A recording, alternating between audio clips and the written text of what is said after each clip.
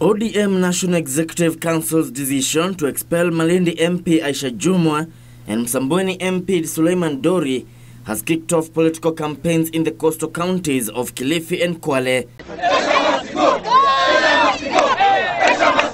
In Malindi town, two separate demonstrations have been held since Thursday, one group pushing for a by-election, while diehards of the incumbent MP rebuked the Orange Party, ruling out the possibility of a by-election. Sisi kama kereketo ODM tunamwambia Mheshimiwa Raila Odinga ya kwamba lile neno aliloambiwa kwamba anasinzia, dakika hii tunamtaka arudi Malindi. Arudi Malindi.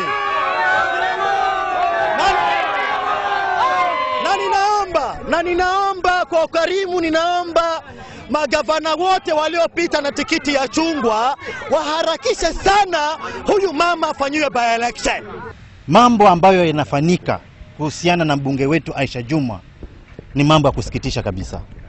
Kwa sababu sisi kama watu wa Malindi tunajua yeye ni mchapakazi. The expulsion of the Coastal Parliamentary Group chairperson Suleiman Dori and Malindi MP Aisha Jumwa from the party has not only caused division among coastal electorate but also coastal leaders. Hatua iliyochukuliwa ya kuhakikisha kwamba wasaliti ndani ya chama cha ODM wanapewa punishment ile ambayo inafaa.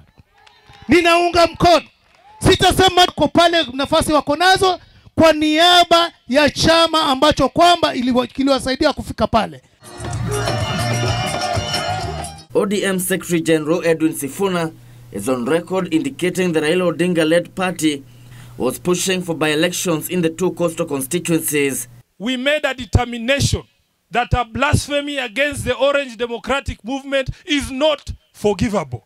Kwa hivyo wale hawakujua wajue kwamba hakuna msamaha kwa dhambi ya uzini dhidi ya chama cha ODM. Na tuko tayari kama chama kurudi kwenye uchaguzi kwa sababu tunataka kujua kati ya hawa viongozi na wananchi wa Msambweni na wa Malindi ni nani msema kweli. The expulsion of both Jumwa and Dori from ODM will have to be ratified by ODM's National Governing Council before the Orange Party can write to IBC seeking declaration for by-elections. Kevin Washira, Channel News.